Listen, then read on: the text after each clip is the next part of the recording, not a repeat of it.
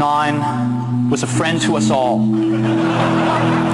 He worked tirelessly on our behalf, always hosting our applications, never refusing a command, always at our beck and call, except occasionally when he forgot who he was and needed to be restarted. Mac OS 9 came into this world in October of 1998 for a suggested retail price of $99 and was perhaps the best internet OS of his generation. Hundreds of retailers held special midnight madnesses to celebrate his birth.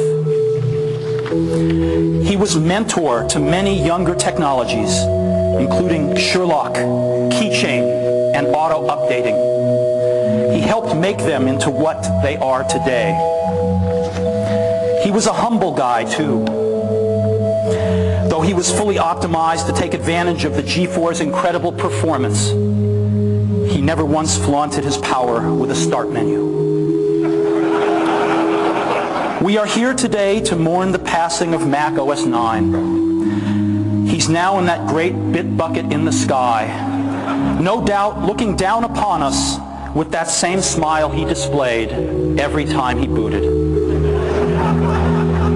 Mac OS 9 is survived by his next generation, Mac OS 10, and thousands of applications, most of them legitimate.